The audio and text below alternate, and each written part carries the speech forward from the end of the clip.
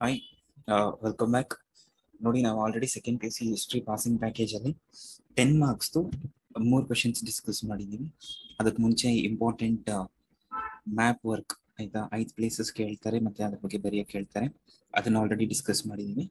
ಆಮೇಲೆ Indus valley civilisation town planning, teachings of Buddha ಮತ್ತು Mahavir complete ಮಾಡಿದ್ದೀವಿ. ಸೊ ಇವತ್ತು ನಾವು ನೋಡೋದೇನು ಅಂದರೆ ನೆಕ್ಸ್ಟ್ 2 ಇಂಪಾರ್ಟೆಂಟ್ ಕ್ವಶನ್ಸ್. ಒಂದು causes and results of first war of Indian independence, ಇನ್ನೊಂದು administrative experiments of Mohammed bin Tughlaq. So ಈ 2 ಕ್ವಶನ್ಸ್ ನೋಡಿ. ಇದು first war of Indian independence 3 ಸಲ ಕೇಳಿದ್ದಾರೆ. ಮೊಹಮ್ಮದ್ ಬಿನ್ ತುಗ್ಲಕ್ ಬಗ್ಗೆ ನೋಡಿ 1, 2, 3, 4, 5, 6, 7 ಸಲ ಕೇಳಿದ್ದಾರೆ. ಸೊ ಇದರಿಂದ ನಮಗೆ ಇವೆರಡು ಕ್ವಶನ್ಸ್ ಇಂಪಾರ್ಟೆಂಟ್ ಆಗುತ್ತೆ. ಇವತ್ತು ಇವೆರಡು ನೋಡೋಣ. ನಾಳೆ ಗಾಂಧಿ ಮತ್ತೆ ಮಹಾತ್ಮ ಸರ್ ವಿಶ್ವೇಶ್ವರಯ್ಯ ಬಗ್ಗೆ ಹೇಳ್ಕೊಡ್ತೀನಿ. ಅದರ ನೆಕ್ಸ್ಟ್ ಡೇ ಇಫ್ ಪಾಸಿಬಲ್ ಈ 3 ಕ್ವಶನ್ಸ್ನ ಒಟ್ಟಿಗೆ ಅಪ್ಲೋಡ್ ಮಾಡ್ತೀನಿ. ಅಲ್ಲ, ಇದ್ರ ಜೊತೆಗೆ ಇನ್ನೊಂದು ಅಶೋಕನ್ ಬಗ್ಗೆ ಒಂದು ಕ್ವಶನ್ ತಗೋಬೇಕು. ಒಟ್ನಲ್ಲಿ 2 ಅಂತ ಹೇಳಿ. ಸೊ ನೀವು ಇದಕ್ಕೆ ಮುಂಚೆ ವಿಡಿಯೋಸ್ ನೋಡಿಲ್ಲ ಅಂದ್ರೆ ದಯವಿಟ್ಟು ನೋಡಿ. ಅಂಡ್ ಇವತ್ತು ತಡ ಮಾಡೋದ್ ಬೇಡ, ಬನ್ನಿ ಸ್ಟಾರ್ಟ್ ಮಾಡೋಣ. So explain the causes and results of first war of Indian independence. First war of Indian ಇಂಡಿಪೆಂಡೆನ್ಸ್ಗೆ reasons ಮತ್ತೆ ಏನಂತ ಹೇಳ್ತೀವಿ, ರಿಸಲ್ಟ್ಸ್. ಕಾಸಸ್ ಮತ್ತೆ results. First war of Indian independence ಏನಕ್ಕಾಯ್ತು ಮತ್ತೆ ಅದಾದ್ಮೇಲೆ ಏನಾಯ್ತು. ಸೊ ಏನಂತ ಹೇಳ್ತೀವಿ, ಕಾರಣಗಳು ಮತ್ತೆ ಪರಿಣಾಮಗಳು ಅಂತ ಹೇಳ್ತಾರೆ ಕನ್ನಡದಲ್ಲಾದ್ರೆ. ಇಂಗ್ಲಿಷ್ ಆದ್ರೆ ಕಾಸಸ್ ಅಂಡ್ ರಿಸಲ್ಟ್ಸ್ ಅಂತ ಹೇಳ್ತೀವಿ. ಈ first war of Indian independence ಆಗಿದೆ ಯಾವಾಗ? 1857 ಅಲ್ಲಿ first war of Indian independence. ಇದನ್ನ ಇಂಡಿಯನ್ಸ್ ಏನಂತ ಕರೀತಾರೆ? So first war of Indian independence ಅಂದ್ರೆ Indian historians first war of Indian independence ಅಂತ ಕರೆದ್ರೆ, ಬ್ರಿಟಿಷ್ ಹಿಸ್ಟೋರಿಯನ್ಸ್ ಇದನ್ನ ಸಿಪಾಯಿ ಮ್ಯೂಟಿನಿ ಅಂತ ಕರೀತಾರೆ. ಸಿಪಾಯಿ ಮ್ಯೂಟಿನಿ ಅಂದ್ರೆ ಸಿಪಾಯಿ ದಂಗೆ ಅಂತ, ಸಿಪಾಯಿ ಮ್ಯೂಟಿನಿ ಅಂತ ಕರೀತಾರೆ. ಈ first war of Indian independence ಅಥವಾ ಸಿಪಾಯಿ ಮ್ಯೂಟಿನಿ ಅಥವಾ ಇದನ್ನ 1857 ರಿವೋಲ್ಟ್ ಅಂತಾನು ಕರೀತಾರೆ. 1857 ರಿವೋಲ್ಟ್. ಇದಕ್ಕೆ ಹಲವಾರು ಹೆಸರುಗಳಿದಾವೆ, ಸರಿನಾ? 1857 ರಿವೋಲ್ಟ್ ಅಂತಾರೆ, 1857 ರೆಬಿಲಿಯನ್ ಅಂತಾನು ಕರೀತಾರೆ. ಎಲ್ಲಾನು ಹೋರಾಟ ಅಷ್ಟೇನೆ. ಯಾರ ವಿರುದ್ಧವಾಗಿ ಹೋರಾಟ? ಬ್ರಿಟಿಷರ್ಸ್ ವಿರುದ್ಧವಾಗಿ ಹೋರಾಟ. ಆಯ್ತಾ? ಸೊ ನಿಮ್ಗೆ ಇಲ್ಲೇ 3 ಪಾಯಿಂಟ್ ಆಯ್ತು. First war of Indian independence ನ ಸಿಪಾಯಿ ಮ್ಯೂಟಿನಿ ಅಂತ ಕರೀಬಹುದು, 1857 ರಿವೋಲ್ಟ್ ಅಂತಾನು ಕರೀತಾರೆ, ಅಥವಾ 1857 ರಿವೋಲ್ಟ್ 1857 ಏನಂತ ಕರಿತೀವಿ, ರೆಬಿಲಿಯನ್ ಅಂತಾನು ಕರಿತೀವಿ ಅಂತ ಹೇಳ್ತಾರೆ. ಸರಿ. ಸೊ ಇದಕ್ಕೆ ಇಮಿಡಿಯೇಟ್ ಕಾಸ್ ಏನು ಅಂತಂದ್ರೆ, ಎಕ್ಸಾಂಪಲ್ ಆನ್ಸರ್ ಬರೀಬೇಕು ಅಂದ್ರೆ ಇಮಿಡಿಯೇಟ್ ಕಾಸ್ ಅಂದ್ರೆ ಏನು? Immediate cos is a part of military reasons ಅಂತ. So before we could come to various other reasons, first will discuss about immediate cos. Immediate ಕಾಸ್ ಏನು ಅಂದ್ರೆ, ಬ್ರಿಟಿಷರ್ಸ್ ಏನ್ ಮಾಡ್ತಾರೆ, ಒಂದು ಹೊಸ ರೈಫಲ್ ನ ಇಂಟ್ರೊಡ್ಯೂಸ್ ಮಾಡ್ತಾರೆ. ಸರಿನಾ? So the Britishers have introduced ಒಂದು ಹೊಸ ರೈಫಲ್ ನ ಇಂಟ್ರೊಡ್ಯೂಸ್ ಮಾಡ್ತಾರೆ. ಆಯ್ತಾ? ಆ ರೈಫಲ್ ಹೆಸರು ರಾಯಲ್ ಎನ್ಫೀಲ್ಡ್ ಅಂತ. Royal Enfield. ಸೊ ಈಗ ನಾವೇನ್ ಬುಲೆಟ್ ಗಾಡಿ ನೋಡ್ತೀವಿ ಅದೇನೆ, ಅಂದ್ರೆ ಈಗ ಬುಲೆಟ್ ಗಾಡಿ ಅದು, ಬಟ್ ಆಗಿನ ಟೈಮಲ್ಲಿ ಅದು ರಾಯಲ್ ಎನ್ಫೀಲ್ಡ್ ಅಂತ. ಸೊ ಈ ರಾಯಲ್ ಎನ್ಫೀಲ್ಡ್ ನ ಏನಂತ ಹೇಳ್ತೀವಿ, ಈ ರಾಯಲ್ ಎನ್ಫೀಲ್ಡ್ ನ ಯೂಸ್ ಮಾಡೋದಕ್ಕೆ ಇಂಡಿಯನ್ಸ್ ರೆಡಿ ಇರಲಿಲ್ಲ. ಏನಕ್ಕೆ ಇಂಡಿಯನ್ಸ್ ರೆಡಿ ಇರಲಿಲ್ಲ ಅಂತಂದ್ರೆ, ಬಿಕಾಸ್ ಅಲ್ಲಿ ಕೆಲವೊಂದು ರೂಮರ್ಸ್ ಸ್ಪ್ರೆಡ್ ಆಗ್ತಾ ಇತ್ತು. ಏನ್ ರೂಮರ್ಸ್ ಸ್ಪ್ರೆಡ್ ಆಗ್ತಿತ್ತು ಅಂದ್ರೆ, ಈ ರಾಯಲ್ ಎನ್ಫೀಲ್ಡ್ ಏನಿದೆ ಇದರಲ್ಲಿ ಏನಂತ ಹೇಳ್ತೀವಿ, ಆ ಬುಲೆಟ್ಗೆ ಗನ್ ಪೌಡರ್ ಅಂತ ಒಂದು ಕೊಡ್ತಾರೆ. ಸೊ ಒಂದು ಬಾಕ್ಸ್ ಅಲ್ಲಿ ಏನ್ ಮಾಡ್ತಾರೆ, ಗನ್ ಪೌಡರ್ ಕೊಡ್ತಾರೆ. ಸರಿನಾ? ಸೊ ಈ ಬಾಕ್ಸ್ ಏನ್ ಕೊಡ್ತಾರೆ, ಗನ್ ಪೌಡರ್ ಕೊಡ್ತಾರೆ. ಈ ಗನ್ ಪೌಡರು ಈ ಬಾಕ್ಸ್ ಅಲ್ಲಿ ಇರುತ್ತೆ. ಈ ಬಾಕ್ಸ್ ಅಲ್ಲಿ ಏನಿರುತ್ತೆ, ಗನ್ ಪೌಡರ್ ಇರುತ್ತೆ. ಸೊ ಇವಾಗಿನ ತರ KGF ಮೂವಿನಲ್ಲಿ ತರ ಲೇಟೆಸ್ಟ್ ವೆಪನ್ಸ್ ಎಲ್ಲ ಇರಲಿಲ್ಲ. ಅದೆಲ್ಲ ಇದು ತುಂಬಾ ಬಿಗಿನಿಂಗ್. ಅವಾಗ ತಾನೇ ಇನ್ನು ವೆಪನ್ಸ್ ಎಲ್ಲ ಡಿಸ್ಕವರ್ ಮಾಡ್ತಾ ಇದ್ರು. ಗನ್ ಪೌಡರ್ ಇರುತ್ತೆ. ಈಗ ಈ ಗನ್ ಪೌಡರ್ನ ಏನ್ ಮಾಡಬೇಕು, ಒಬ್ಬ ವ್ಯಕ್ತಿ ತನ್ನ ಬಾಯಿಯಿಂದ ಈ ಏನಂತ ಹೇಳ್ತೀವಿ, ಈ ಗನ್ ಪೌಡರ್ ಮುಚ್ಚಳ ಇರುತ್ತಲ್ಲ, ಮುಚ್ಚಳನ ಏನ್ ಮಾಡ್ಬೇಕು, ಬಾಯಿಂದ ತೆಗಿಬೇಕು. ಈಗ ನೀವು ಪೆಪ್ಸಿ ಥಮ್ಸಪ್ ಕುಡಿಬೇಕು ಅಂದ್ರೆ ಆ ಮುಚ್ಚಳನ ಹೆಂಗೆ, ಅಥವಾ ಕಾರ್ಕ್ ಹೆಂಗೆ ಬಾಯಿಂದ ತೆಗಿತೀರೋ ಆ ತರ ಏನ್ ಮಾಡ್ಬೇಕು, ಈ ಮುಚ್ಚಳನ ತೆಗಿಬೇಕು. ಸೊ ಒಬ್ಬ ವ್ಯಕ್ತಿ ವಾರ್ಗೆ ಹೋಗ್ತಿದ್ದಾನೆ ಅಂದ್ರೆ ಅವನಿಗೆ 2 ಪಾಕೆಟ್ಸ್ ಇರುತ್ತೆ. ಒಂದರಲ್ಲಿ ಗನ್ ಪೌಡರ್ ಇರುತ್ತೆ, ಇನ್ನೊಂದರಲ್ಲಿ ಬುಲೆಟ್ಸ್ ಇರುತ್ತೆ. ಸೊ ಈ ಕೈಯಿಂದ ಅವನ್ ಗನ್ ಪೌಡರ್ನ ತೆಗೆದು ಅದನ್ನ ಬಾಯಿಂದ ಏನ್ ಮಾಡ್ಬೇಕು, ಓಪನ್ ಮಾಡಿ ಅದನ್ನ ಏನ್ ಮಾಡ್ಬೇಕು, ಅವನು ಈ ರೈಫಲ್ ಒಳಗಡೆಗೆ ಡ್ರಾಪ್ ಮಾಡಬೇಕು. ಮೀನ್ಸ್ ಆ ರೈಫಲ್ ಒಳಗಡೆ ಪುಡಿನ ಹಾಕಿ ಆಮೇಲೆ ಶೂಟ್ ಮಾಡಬೇಕಾಗುತ್ತೆ. ಸೊ ಇದೊಂದು ಸ್ವಲ್ಪ ಕಾಂಪ್ಲಿಕೇಟೆಡ್ ಪ್ರಾಸೆಸ್. ಅಂದ್ರೆ ಏನು, ಮೊದಲು ಗನ್ ಪೌಡರು ಒಂದು ಡಬ್ಬದಲ್ಲಿ ಕೊಟ್ಟಿರ್ತಾರೆ. ಆ ಡಬ್ಬಾಗೆ ನಾವು ಕಾರ್ಟ್ರಿಡ್ಜ್ ಅಂತ ಕರಿತೀವಿ. ಸರಿನಾ? ಕಾರ್ಟ್ರಿಡ್ಜ್. ಈ ಏನ್ ಮಾಡ್ಬೇಕಿತ್ತು, ಈ ಗನ್ ಪೌಡರ್ನ ಆ ಕಾರ್ಟ್ರಿಡ್ಜ್ ಇಂದ ಗನ್ ಪೌಡರ್ನ ಓಪನ್ ಮಾಡಿ ರೈಫಲ್ ಒಳಗಡೆಗೆ ಹಾಕಿ ಅದಾದ್ಮೇಲೆ ಬುಲೆಟ್ ಹಾಕಿ ಆಮೇಲೆ ಶೂಟ್ ಮಾಡ್ಬೇಕಿತ್ತು. ಇದೆಲ್ಲ ಚೆನ್ನಾಗೇ ಇದೆ, ಪ್ರಾಸೆಸ್ ಏನು ಪ್ರಾಬ್ಲಮ್ ಇಲ್ಲ. ಬಟ್ ಆ ಡಬ್ಬ ಕೊಡ್ತಾರಲ್ಲ, ಕಾರ್ಟ್ರಿಡ್ಜ್ ಕೊಡ್ತಾರಲ್ಲ, ಆ ಕಾರ್ಟ್ರಿಡ್ಜ್ಗೆ ಮುಚ್ಚಳ ಇರುತ್ತೆ. ಆ ಮುಚ್ಚಳ ಇರುತ್ತಲ್ಲ, ಆ ಮುಚ್ಚಳನ ಅವರು ಯಾವ್ದ್ರಿಂದ ಓಪನ್ ಮಾಡ್ಬೇಕಿತ್ತು, ಮೌತ್ ಇಂದ ಅಂದ್ರೆ ಬಾಯಿಂದ ಓಪನ್ ಮಾಡ್ಬೇಕಿತ್ತು. ಪ್ರಾಬ್ಲಮ್ ಏನೂ ಇಲ್ಲ. ಬಟ್ ಏನಾಗುತ್ತೆ, ನಾವು ಯುದ್ಧ ಭೂಮಿಗೆ ಹೋದಾಗ ಆ ಮುಚ್ಚಳ ಅನ್ನೋದು ಈಸಿಯಾಗಿ ಓಪನ್ ಆಗ್ಬೇಕಲ್ವಾ. ಸೊ ಈಸಿಯಾಗಿ ಓಪನ್ ಆಗ್ಬೇಕು, ಇಲ್ಲ ಅದು ಓಪನ್ ಆಗ್ತಾ ಇಲ್ಲ, ಸ್ವಲ್ಪ ಟೈಟ್ ಆಗಿದೆ ಅಂತಂದ್ರೆ ಆ ಕಡೆ ಇರೋರು ನಮ್ಮನ್ನ ಶೂಟ್ ಮಾಡ್ಕೊಂಡು ಹೋಗ್ತಾ ಇರ್ತಾರೆ. ಓಪನ್ ಮಾಡಬೇಕು ಅಂತಂದ್ರೆ ಇದಕ್ಕೆ ಏನ್ ಮಾಡ್ತಾರೆ, ಗ್ರೀಸ್ ಹಾಕ್ತಾರೆ. ಏನ್ ಅಪ್ಲೈ ಮಾಡ್ತಾರೆ, ಗ್ರೀಸ್ ಅಪ್ಲೈ ಮಾಡ್ತಾರೆ. ಪ್ರಾಬ್ಲಮ್ ಇಲ್ಲ ತಾನೆ, ನಾರ್ಮಲ್ ಆಗಿ ನಮ್ಗೆ ಗೇಟ್ಗೆ ಇವಾಗ ನಾವು ವೆಹಿಕಲ್ಸ್ ಯೂಸ್ ಮಾಡ್ಬೇಕು ಅಂದ್ರೆ ಟೂ ವೀಲರ್ ಬ್ರೇಕ್ಸ್ಗೆ, ಕ್ಲಚಸ್ಗೆ ಎಲ್ಲ ಕಡೆನೂ ಗ್ರೀಸ್ ಹಾಕಿ ಹಾಕ್ತಾರೆ. ಪ್ರಾಬ್ಲಮ್ ಏನು ಅಂತಂದ್ರೆ ಈ ಗ್ರೀಸ್ ಇದೆಯಲ್ಲ, ಇದನ್ನ ರೂಮರ್ ಅಂದ್ರೆ ಗೊತ್ತಲ್ಲ ನಿಮಗೆ. ಸೊ ರೂಮರ್ ಇತ್ತು, ಏನ್ ರೂಮರ್ ಇತ್ತು ಅಂತಂದ್ರೆ ಈ ಗ್ರೀಸ್ ನ ಕೌ ಮತ್ತೆ ಪಿಗ್ ಫ್ಯಾಟ್ ಇಂದ ಮಾಡಿದ್ದಾರೆ ಅನ್ನೋ ಒಂದು ರೂಮರ್ ಇತ್ತು. So there was a rumour that ಈ ಗ್ರೀಸ್ ಯಾವ್ದ್ರಿಂದ ಮಾಡಿದ್ದಾರೆ ಅಂತ, ಫ್ಯಾಟ್ ಇಂದ, ಕೊಬ್ಬಿನ ಪದಾರ್ಥದಿಂದ ಮಾಡಿದ್ದಾರೆ ಅಂತ. ಯಾವ್ದು ಕೊಬ್ಬಿಂದ ಮಾಡಿದ್ದಾರೆ, ಕೌ ಮತ್ತೆ ಪಿಗ್. ಸೊ ಆದ್ರೆ ಏನಾಯ್ತು, ಯಾರು ನಾನ್ ವೆಜಿಟೇರಿಯನ್ಸ್ ಇರಲಿಲ್ಲ. ಪ್ರಾಬ್ಲಮ್ ಏನು ಅಂದ್ರೆ ಕೌ ಬಂದು ಸೇಕ್ರೆಡ್, ತುಂಬಾ ಪವಿತ್ರವಾಗಿ ನೋಡ್ತೀವಿ ನಾವು. ಯಾರು ಹಿಂದೂಸ್ಗೆ ಇದು ತುಂಬಾ ಸೀಕ್ರೆಟ್. ಇದು cow is very secret for Hindus. Cow fat ಇಂದ ಮಾಡ್ತಾರೆ, ಅದನ್ನ ಬಾಯಿಂದ ತೆಗಿಬೇಕು ಅಂತಂದ್ರೆ ಅದ್ರಂತ ಪಾಪದ ಕೆಲಸ ಇನ್ನೊಂದಿಲ್ಲ. ಬಿಕಾಸ್ ನಾವು ಕಾಮಧೇನು, ಗೋಮಾತ, ಲೈಕ್ ನಾವೇನಂತ ಹೇಳ್ತೀವಿ, ಎಲ್ಲಾ ದೇವತೆಗಳು ಹಸುನಲ್ಲೇ ಇದ್ದಾರೆ ಅಂತ ನಾವು ಪೂಜೆ ಮಾಡ್ತೀವಿ. ಅಂತ ಹಸುವಿಂದ ಮಾಡಿರೋ ಗ್ರೀಸ್ನ, ಅಂದ್ರೆ அந்த ಹಸುವಿಂದ ತೆಗ್ದಿರೋ ಕೊಬ್ಬಿಂದ ಮಾಡಿರೋ ಗ್ರೀಸ್ನ ನಾವು ಬಾಯಿಂದ ಮುಟ್ಟಲ್ಲ. ಸೊ ಇಂಡಿಯನ್ ಅಲ್ಲಿ ಇದರಲ್ಲಿರೋ ಹಿಂದೂ ಸೋಲ್ಜರ್ಸ್ ಏನ್ ಮಾಡ್ತಾರೆ, ನಾವು ಯಾವುದೇ ಕಾರಣಕ್ಕೂ ಈ ರಾಯಲ್ ಎನ್ಫೀಲ್ಡ್ ನ ಯೂಸ್ ಮಾಡಲ್ಲ ಅಂತ. On the other hand pig ಏನಿದೆ, ಈ ಪಿಗ್ ಹೆಸರು ಹೇಳದೆ ಪ್ರಾಹಿಬಿಟೆಡ್ ಇಸ್ಲಾಮಿಕ್ ರಿಲಿಜನ್ ಅಲ್ಲಿ. ಸೊ ಇಸ್ಲಾಮಿಕ್ ರಿಲಿಜನ್ ಅಲ್ಲಿ ಅವ್ರಿಗೆ ಈ ಪಿಗ್ ಪದ ಹೇಳದೆ ಪ್ರಾಹಿಬಿಟೆಡ್. ಅಂತದ್ರಲ್ಲಿ ಅವ್ರೇನಂತ ಹೇಳ್ತೀವಿ, ಅದನ್ನ ಬಾಯಿಂದ ಮುಟ್ತಾರ ಅಂತಂದ್ರೆ ಚಾನ್ಸೇ ಇಲ್ಲ. ಸೊ ಇದರಿಂದ ಏನಾಯ್ತು, cow is very secret for Hindus, ವೆರಾಸ್ pig is prohibited for Muslims. ಈ ರೀಸನ್ ಇಂದ ಬ್ರಿಟಿಷ್ ಆರ್ಮಿನಲ್ಲಿರೋ ಇಂಡಿಯನ್ಸ್ ಏನ್ ಮಾಡ್ತಾರೆ, they told no, we are not going to use royal Enfield rifle. This became the immediate ಕಾಸ್. ಇದೇ immediate cause for first war of Indian independence. ಇಲ್ಲೇನಾಗುತ್ತೆ ಅಂದ್ರೆ ಮಂಗಲ್ ಪಾಂಡೆ ಅನ್ನೋ ಒಬ್ಬ soldier ಏನ್ ಮಾಡ್ತಾನೆ, ನೆನ್ಪಿಟ್ಕೊಂಡಿರಿ, ಹೆಸರು 1 ಮಾರ್ಕ್ ಕೇಳ್ಬೋದು, ಮಂಗಲ್ ಪಾಂಡೆ. ಈ ಮಂಗಲ್ ಪಾಂಡೆ ಅನ್ನೋ ಒಬ್ಬ ಸೋಲ್ಜರ್ ಏನ್ ಮಾಡ್ತಾನೆ ಅಂತಂದ್ರೆ, ಒಬ್ಬ ಬ್ರಿಟಿಷ್ ಆಫೀಸರ್ ಇವನ್ಗೆ ತುಂಬಾ ಬಲವಂತ ಮಾಡ್ತಾರೆ, ನೀನ್ ಈ ರೈಫಲ್ ಯೂಸ್ ಮಾಡ್ಲೇಬೇಕು ಅಂದಾಗ ಈ ರೈಫಲ್ ಇಟ್ಕೊಂಡು ಒಬ್ಬ ಬ್ರಿಟಿಷ್ ಅಧಿಕಾರಿನ ಶೂಟ್ ಮಾಡ್ತಾನೆ. ಶೂಟ್ ಮಾಡಿರೋದಕ್ಕೆ ಇವನ್ಗೆ ಹ್ಯಾಂಗ್ ಮಾಡ್ತಾರೆ. ಯಾರಿಗೆ, Mangal ಪಾಂಡೆಗೆ. And Mangal Pandey became the first Indian soldier to B hanged. So this became the immediate cause for the first war of Indian independence. This is also, you can explain in terms of military reasons. Military causes ಅಥವಾ military reasons ಅಲ್ಲಿ ಇದನ್ನು explain ಮಾಡಬಹುದು, ಆಯ್ತಾ. So ನಮಗೆ first war of Indian ಇಂಡಿಪೆಂಡೆನ್ಸ್ಗೆ ಹಲವಾರು reasons ಇದೆ. ಅದರಲ್ಲಿ military reasons, ಅದರಲ್ಲಿ ಇಮಿಡಿಯೇಟ್ ಕಾಸ್ ಆದ್ರೆ ಇದನ್ನ ಬರೀತೀರಾ. ಇನ್ನು ಬ್ರಿಟಿಷರ್ಸ್ ಒಂದು ಹೊಸ ರೈಫಲ್ ನ ಇಂಟ್ರೊಡ್ಯೂಸ್ ಮಾಡಿರ್ತಾರೆ, ಅದರ ಹೆಸರು ರಾಯಲ್ ಎನ್ಫೀಲ್ಡ್. ಇಂಡಿಯನ್ ಸೋಲ್ಜರ್ಸ್ ಅದನ್ನ ಯೂಸ್ ಮಾಡಕ್ ರೆಫ್ಯೂಸ್ ಮಾಡ್ತಾರೆ. ಬಿಕಾಸ್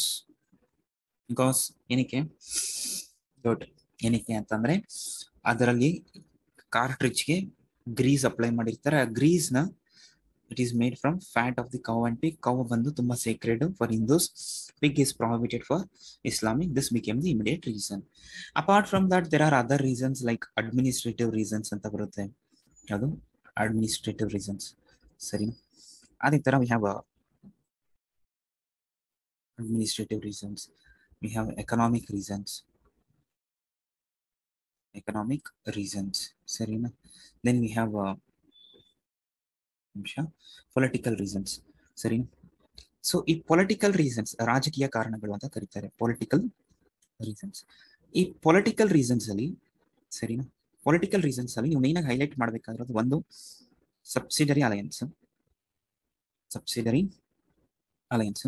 ಇನ್ನೊಂದು ಡಾಕ್ಟ್ರಿನ್ ಆಫ್ ಲ್ಯಾಪ್ಸ್, ಸರಿನಾ. ಇದನ್ನ ಇಂಡಿವಿಜುವಲ್ ಆಗಿ ನಿಮಗೆ 2 ಮಾರ್ಕ್ಸ್ಗೂ ಕೇಳಬಹುದು. ಸಬ್ಸಿಡರಿ ಅಲಯನ್ಸ್ ಬಗ್ಗೆ 2 ಮಾರ್ಕ್ಸ್ ಕೇಳಬಹುದು, ಡಾಕ್ಟ್ರಿನ್ ಆಫ್ ಲ್ಯಾಬ್ಸ್ಗೂ ಕೂಡ 2 ಮಾರ್ಕ್ಸ್ ಕೇಳಬಹುದು. So it's worth of study. ಈ ಸಬ್ಸಿಡರಿ ಅಲಯನ್ಸ್ ನ ಕನ್ನಡದಲ್ಲಿ ಸೈನ್ಯ ಸಹಾಯ ಪದ್ಧತಿ ಅಂತ ಕರೀತಾರೆ. ಸೊ ನಿಮ್ಗೆ ಹೆಸರಲ್ಲೇ ಆನ್ಸರ್ ಗೊತ್ತಾಯ್ತು, ಸೈನ್ಯ ಸಹಾಯ ಪದ್ಧತಿ, ಸಬ್ಸಿಡರಿ ಅಲಯನ್ಸ್. ಇದನ್ನ ಇಂಟ್ರೊಡ್ಯೂಸ್ ಮಾಡಿದವರು ಯಾರು ಅಂತಂದ್ರೆ ಲಾರ್ಡ್ ವೆಲೆಸ್ಲಿ. ಯಾವಾಗ ಇಂಟ್ರೊಡ್ಯೂಸ್ ಮಾಡಿದ್ದು ಅಂತಂದ್ರೆ ಇನ್ ದ ಇಯರ್ 1798 ಅಲ್ಲಿ ಇಂಟ್ರೊಡ್ಯೂಸ್ ಮಾಡ್ತಾರೆ. Subsidiary alliance was introduced in the year 1798 ಅಲ್ಲಿ ಇಂಟ್ರೊಡ್ಯೂಸ್ ಮಾಡ್ತಾರೆ. ಏನಿದು ಸಬ್ಸಿಡರಿ ಅಲಯನ್ಸ್? ಸಬ್ಸಿಡರಿ ಅಲಯನ್ಸ್ ಅಂದ್ರೆ ಏನು? ಇದನ್ನ ಯಾರು ಇಂಟ್ರೊಡ್ಯೂಸ್ ಮಾಡಿ? ಕನ್ನಡದಲ್ಲಿ ಸೈನ್ಯ ಸಹಾಯ ಪದ್ಧತಿ ಅಂತಾರಲ್ಲ. ಸಬ್ಸಿಡರಿ ಅಲಯನ್ಸ್ ಅಂತಂದ್ರೆ it is a military agreement. It's a military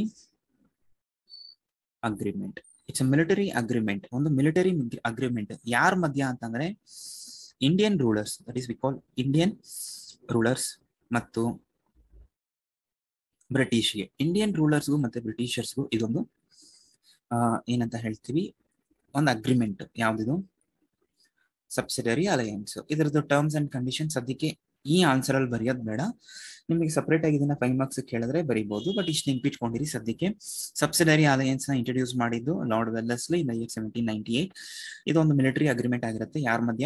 Indian rulers and ಬ್ರಿಟಿಷರ್ಸ್ಗೆ. ಇಷ್ಟು ಬರೀಬಹುದು. ಇದರಿಂದ ಏನಾಯ್ತು ಅಂತಂದ್ರೆ ತುಂಬಾ Indian Kings var upset because of the subsidiary alliance. And ಇನ್ನೊಂದು 1 ಮಾರ್ಕ್ ಕೇಳ್ಬೋದು, who was the first to sign for subsidiary alliance? Subsidiary alliance ಗೆ first sign ಮಾಡಿದವರು ಯಾರು ಅಂದ್ರೆ ನಿಜಾಮ್ ಆಫ್ ಹೈದರಾಬಾದ್. ಈ ಹೈದರಾಬಾದ್ ಮತ್ತೆ ಕೆಲವೊಂದು ಪ್ಲೇಸಸ್ ಏನಾಗುತ್ತೆ, ಇವರೆಲ್ಲ they have to loss there Kingdom because of the subsidiary alliance. ಅದೇ ತರ we have doctrine of labs. Doctrine of labs was introduced by lord Dalhousie. Lord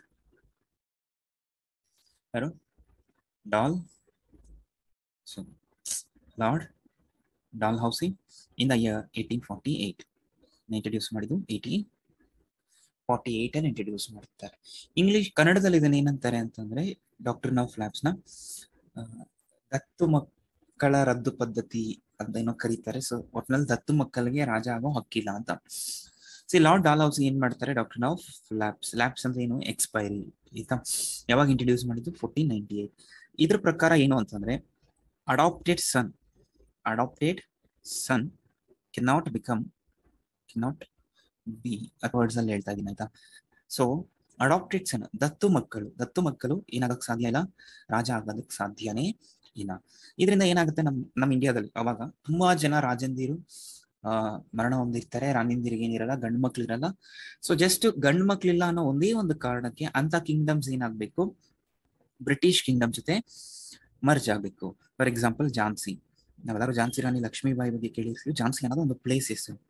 Jhansi, Satara, ಆಯ್ತಾ, ನಾಗ್ಪುರ್, ಝಾನ್ಸಿ, ಸತಾರಾ, ನಾಗ್ಪುರ್, ಸಾಂಬಲ್ಪುರ್, ಉದಯ್ಪುರ್, ಆಯ್ತಾ. ಎಷ್ಟೊಂದು ಪ್ಲೇಸಸ್ ಏನಾಗುತ್ತೆ ಈ ಪಾಲಿಸಿಯಿಂದ, ಎಷ್ಟೊಂದು ಕಿಂಗ್ಡಮ್ಸ್ ವಿಲೀನ ಆಗ್ಬೇಕು ಅಂದ್ರೆ ಮರ್ಜ್ ಆಗ್ಬೇಕಾಗಿರುತ್ತೆ. ಯಾರ ಜೊತೆಗೆ? ಬ್ರಿಟಿಷ್ ಎಂಪೈರ್ ಜೊತೆಗೆ ಮರ್ಜ್ ಆಗ್ಬೇಕು. ಏನಕ್ಕೆ ಮರ್ಜ್ ಆಗ್ಬೇಕು ಅಂದ್ರೆ ಈ ಪ್ಲೇಸಸ್ ಅಲ್ಲಿ ಏನಿರ್ಲಿಲ್ಲ, ಆ ಪರ್ಟಿಕ್ಯುಲರ್ ಕಿಂಗ್ಡಮ್ ಅಲ್ಲಿ ಗಂಡು ಮಗು ಇರ್ಲಿಲ್ಲ. ಅಂದ್ರೆ ಬಯಾಲಜಿಕಲ್ ಸನ್ ಅಂತ ಕರಿತೀವಿ, ಸರಿನಾ? ಅವರೆಲ್ಲ ಒಂದ್ ಗಂಡು ಮಗುನ ಅಡಾಪ್ಟ್ ಮಾಡ್ಕೊಂಡಿರ್ತಾರೆ. ಬಟ್ ಡಾಲ್ಹೌಸಿ ಏನ್ ಹೇಳ್ತಾನೆ? ಅಡಾಪ್ಟೆಡ್ ಸನ್, ದತ್ತು ಮಕ್ಕಳಿಗೆ ರಾಜ ಆಗುವ ಹಕ್ಕಿಲ್ಲ ಅಂತ ಹೇಳ್ತಾರೆ. ಸೊ ಇದರಿಂದ ಏನಾಗ್ತಾರೆ, ಝಾನ್ಸಿ ರಿವೋಲ್ಟ್ ಆಗ್ತಾಳೆ. ಅದೇ ತರ ನಾನಾ ಸಾಹೇಬ್ ರಿವೋಲ್ಟ್ ಆಗ್ತಾನೆ, ಸರಿನಾ? ಎಷ್ಟೊಂದು ಪ್ಲೇಸಸ್ ಅಲ್ಲಿ ಎಷ್ಟೊಂದ್ ಜನ ಏನ್ ಮಾಡ್ತಾರೆ, ರಿವೋಲ್ಟ್ ಆಗ್ತಾರೆ. ಇವೆಲ್ಲ ಪೊಲಿಟಿಕಲ್ ರೀಸನ್ಸ್ ಅಲ್ಲಿ ಬರುತ್ತೆ. ಏನಕ್ಕೆ ರಿವೋಲ್ಟ್ ಆಗ್ತಾರೆ? Because Dalhousie told that adopted sun can never become A king. ಇದರಿಂದ ಝಾನ್ಸಿ, ನಮ್ಗೆ ನಾನಾ ಸಾಹೇಬ್ ಆಗಿರ್ಬೋದು ಅಥವಾ ಬೇಗಂ ಹಜರತ್ ಆಗಿರ್ಬೋದು, ಸರಿನಾ, ತುಂಬಾ ಜನ ಏನ್ ಮಾಡ್ತಾರೆ, ರಿವೋಲ್ಟ್ ಆಗ್ತಾರೆ. ಯಾರ ಅಗೇನ್ಸ್ಟ್ ಆಗಿ? ಬ್ರಿಟಿಷರ್ಸ್ ಅಗೇನ್ಸ್ಟ್ ಆಗಿ. ಇದಿಷ್ಟು ಎಕ್ಸ್ಪ್ಲೈನ್ ಮಾಡ್ಬೇಕು. ಯಾವ್ದಕ್ಕೆ? ಪೊಲಿಟಿಕಲ್ ರೀಸನ್ಸ್ಗೆ. ಯಾವ್ದು? ಸಬ್ಸಿಡರಿ ಅಲಯನ್ಸ್ ಮತ್ತೆ doctrine of labs. And explain military reasons and also right other reasons ಯಾವ್ದು ಅಂತ ಬರೀರಿ. ಇದೆಲ್ಲ ಕೂಡ ರೀಸನ್ಸ್ ಏನಕ್ಕೆ first war of Indian ಇಂಡಿಪೆಂಡೆನ್ಸ್ಗೆ. Coming to results, ಏನಾಯ್ತು first war of Indian independence ಆದ್ಮೇಲೆ? ಪರಿಣಾಮಗಳೇನಾಯ್ತು? ರಿಸಲ್ಟ್ಸ್ ಬಂದ್ರೆ ಒಂದೇನು ಅಂದ್ರೆ ಕಂಪನಿ ರೂಲ್ ಎಂಡ್ ಆಗುತ್ತೆ. Company rule ended. Company rule ended, company rule ended, ಸರಿನಾ. Then crown rule began. ಇದರ ಅರ್ಥ ಏನು ಅಂದ್ರೆ ಅಲ್ಲಿವರೆಗೂ ಬ್ರಿಟಿಷ್ ಈಸ್ಟ್ ಇಂಡಿಯಾ ಕಂಪನಿ ನಮ್ಮನ್ನ ರೂಲ್ ಮಾಡ್ತಾ ಇತ್ತು. ಇವಾಗ ದ ಕ್ವೀನ್ ಯಾರು ಇರ್ತಾರೆ ಇಂಗ್ಲೆಂಡ್ ಅಲ್ಲಿ, ಅವರೇ ನಮ್ಮನ್ನ ರೂಲ್ ಮಾಡಕ್ ಸ್ಟಾರ್ಟ್ ಮಾಡ್ತಾರೆ. So crown rule began. So company rule ended, crown rule began. Next ಈ ನಮಗೆ ಗವರ್ನರ್ ಜನರಲ್ ಆಫ್ ಬೆಂಗಾಲ್ ಅನ್ನೋರು ವೈಸ್ ರಾಯ್ ಆಫ್ ಇಂಡಿಯಾ ಅಂತ ಬದಲಾಗ್ತಾರೆ. ಅಂದ್ರೆ governor general of Bengal became wise Roy of India. So governor of general ಅವ್ರಿಗೆ ಏನಂತ ಮಾಡ್ತಾರೆ, ವೈಸ್ ರಾಯ್ ಆಫ್ ಇಂಡಿಯಾ ಅಂತ ಮಾಡ್ತಾರೆ. ದೆನ್ ಇದರಲ್ಲಿ ಫಸ್ಟ್ ವೈಸ್ ರಾಯ್ 1 ಮಾರ್ಕ್ ಕೇಳಬಹುದು, who was the first wise Roy of India. First wise Roy ಯಾರು ಅಂತಂದ್ರೆ ಲಾರ್ಡ್ ಏನಂತ ಕರಿತೀವಿ, canning. So lord canning became the first wise Roy of India. ಆಮೇಲೆ ಏನಂತೀವಿ, doctrine of lapse was removed. ಅಂದ್ರೆ ಡಾಕ್ಟ್ರಿನ್ ಆಫ್ ಲ್ಯಾಪ್ಸ್ ಏನಿತ್ತು introduced by lord Dalhousie, ಅದನ್ನ ಏನ್ ಮಾಡ್ತಾರೆ, ಕ್ಯಾನ್ಸಲ್ ಮಾಡ್ತಾರೆ. So doctrine of lapse was cancelled ಅಥವಾ ರಿಮೂವ್ಡ್. ದೆನ್ ಬ್ರಿಟಿಷರ್ಸ್ ಏನ್ ಹೇಳ್ತಾರೆ, they told we will provide stable government. ಅಂದ್ರೆ ಇಂಡಿಯನ್ಸ್ ಏನ್ ಕೊಡ್ತೀವಿ, ಒಂದು ಸ್ಟೇಬಲ್ ಗವರ್ಮೆಂಟ್ ನ ಕೊಡ್ತೀವಿ. ಆಮೇಲೆ ಇನ್ನೊಂದು ಏನ್ ಹೇಳ್ತಾರೆ ಅಂದ್ರೆ ಈಕ್ವಾಲಿಟಿ ಬಿಫೋರ್ ಲಾ. ಅಂದ್ರೆ ಅದು ಬ್ರಿಟಿಷ್ ಆಗಿರ್ಬೋದು, ಇಂಡಿಯನ್ ಆಗಿರ್ಬೋದು, ಯಾರೇ ಆಗಿರ್ಲಿ ತಪ್ಪು ಮಾಡಿದ್ರೆ ತಪ್ಪೆ. ಈಕ್ವಾಲಿಟಿ ಬಿಫೋರ್ ಲಾ ಇದನ್ನ ಇಂಟ್ರಡ್ಯೂಸ್ ಮಾಡ್ತಾರೆ. ಸೊ ಈಕ್ವಾಲಿಟಿ ಬಿಫೋರ್ ಲಾ ಆಗಿರ್ಬೋದು, ಡಾಕ್ಟ್ರಿನ್ ಆಫ್ ಲ್ಯಾಪ್ಸ್ ನ ಅಬಾಲಿಷ್ ಮಾಡಿರ್ಬೋದು, ಅಥವಾ ಏನಂತ ಹೇಳ್ತೀವಿ, ಗವರ್ನರ್ ಜನರಲ್ ಆಫ್ ಬೆಂಗಾಲ್ ನ ವೈಸ್ರಾಯ್ ಮಾಡಿರ್ಬೋದು, ಕ್ರೌನ್ ರೂಲ್ ಸ್ಟಾರ್ಟ್ ಆಗಿರ್ಬೋದು, ಒಂದು ಸ್ಟೇಬಲ್ ಗವರ್ಮೆಂಟ್ ನ ಪ್ರೊವೈಡ್ ಮಾಡ್ತೀವಿ ಅಂತ ಹೇಳ್ಬೋದು. ಆಮೇಲೆ ಬ್ರಿಟಿಷರ್ಸ್ ರಿಲಿಜಿಯಸ್ ಮ್ಯಾಟರ್ಸ್ ಅಲ್ಲಿ ಇಂಟರ್ಫಿಯರ್ ಆಗಲ್ಲ ಅಂತ ಹೇಳ್ತಾರೆ. So the Britishers told religious matters ಅಲ್ಲಿ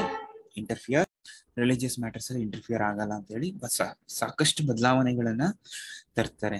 ಇದೆಲ್ಲ ಆಗಿ ಕೂಡ first war of Indian independence is a big failure. First war of Indian independence is a big failure. ಏನಕ್ಕೆ ಫೇಲ್ಯೂರ್ ಆಯ್ತು ಅನ್ನೋದು ನಾವು 5 ಮಾರ್ಕ್ಸ್ ಕ್ಯಾಟಗರಿನಲ್ಲಿ ಡಿಸ್ಕಸ್ ಮಾಡೋಣ, ಸದ್ಯಕ್ಕೆ ಬೇಡ. ಇದಿಷ್ಟು ಕೂಡ ರೀಸನ್ಸ್ ಮತ್ತೆ ರಿಸಲ್ಟ್ಸ್. ಸೊ ಒಂದ್ಸಲ ನಾವು ಆನ್ಸರ್ ಹೇಗೆ ಬರೀಬೇಕು ಅನ್ನೋದನ್ನ ನೋಡೋಣ, ಸೊ ದಟ್ ನಿಮ್ಗೆ ಒಂದು ಕಾನ್ಫಿಡೆನ್ಸ್ ಸಿಗುತ್ತೆ. ಓಕೆ, ಈ ಕ್ವಶನ್ ಕೇಳಿದ್ರೆ ನಾವು ಯಾವ ತರ ಬರೀಬೇಕು, 10 ಮಾರ್ಕ್ಸ್ ಬೇಕಲ್ವಾ, ಅದರಿಂದ ನೋಡಿ ಇಲ್ಲಿದೆ. Explain the causes and results of first war of Indian independence. First war of Indian independence Ghat in the year 1857, correct ಅಲ್ವಾ? 1857.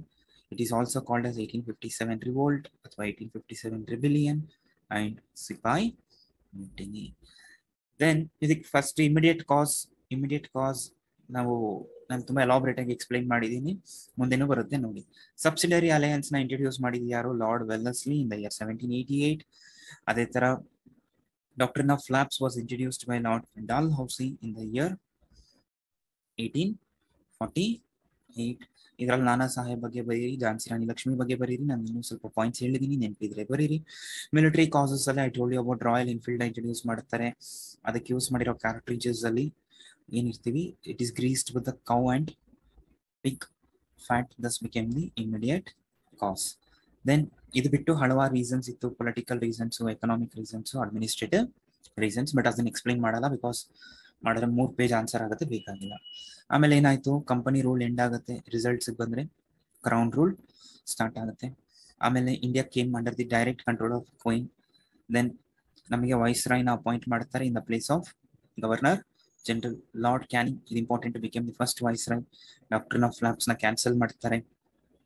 ಇಂಡಿಯನ್ ಸೋಲ್ಜರ್ಸ್ ರೆಡ್ಯೂಸ್ ಮಾಡ್ತಾರೆ. ಏನಕ್ಕೆ ರೆಡ್ಯೂಸ್ ಮಾಡ್ತಾರೆ ಅಂದ್ರೆ ಇವಾಗ ರಿವೋಲ್ಟ್ ಆಗಿದ್ರು ಮುಂದೆ ಯಾವತ್ತು ಬೇಕಾದ್ರೂ ರಿವೋಲ್ಟ್ ಆಗ್ತಾರೆ ಅಂತ ಹೇಳಿ ಬ್ರಿಟಿಷರ್ಸ್ ಅವ್ರು ಏನ್ ಮಾಡ್ತಾರೆ, ಅವ್ರ ಆರ್ಮಿನಲ್ಲಿ ಇಂಡಿಯನ್ಸ್ ನ ಕಡಿಮೆ ಮಾಡಿ ಬ್ರಿಟಿಷ್ ಸ್ಟ್ರೆಂತ್ ಜಾಸ್ತಿ ಮಾಡ್ತಾರೆ. But remember 1857 revolt is a failure. If not ನಮಗೆ 1857 ಅಲ್ಲೇ ಇಂಡಿಪೆಂಡೆನ್ಸ್ ಬರಬೇಕಿತ್ತು, ಬಟ್ ನಮಗೆ ಬಂದಿದ್ದು 1947 ಅಲ್ಲಿ. ಇಲ್ಲಿಂದ ಇಲ್ಲಿವರೆಗೂ 90 ವರ್ಷ ಗ್ಯಾಪ್ ಇದೆ, ಸರಿನಾ? ಸೊ ಈ 90 ವರ್ಷದಲ್ಲಿ ಏನೇನಾಯಿತು ಅನ್ನೋದೇ ನಾವು ಇಂಡಿಯನ್ ನ್ಯಾಷನಲ್ ಮೂವ್ಮೆಂಟ್ ಅಲ್ಲಿ ಹೋಗ್ತೀವಿ. But anyways, since we are not talking about entire history, we are talking only about important question answers. This much is enough. Trust me, ಇದರಿಂದ ನಿಮಗೆ ಅಟ್ಲೀಸ್ಟ್ 1 ಮಾರ್ಕ್ 2 ಮಾರ್ಕ್ಸ್ ಆದ್ರೂ ಬರ್ಬೋದು, ಅಥವಾ 10 ಮಾರ್ಕ್ಸ್ ಒಂದು straight forward question ಆದ್ರೂ ಬರ್ಬೋದು. ಒಂದೆರಡು ಸಲ ಓದ್ಕೊಳ್ಳಿ, ಡೆಫಿನೆಟ್ ಆಗಿ ಯು ಕ್ಯಾನ್ ಆನ್ಸರ್ ದಿಸ್, ಸರಿನಾ?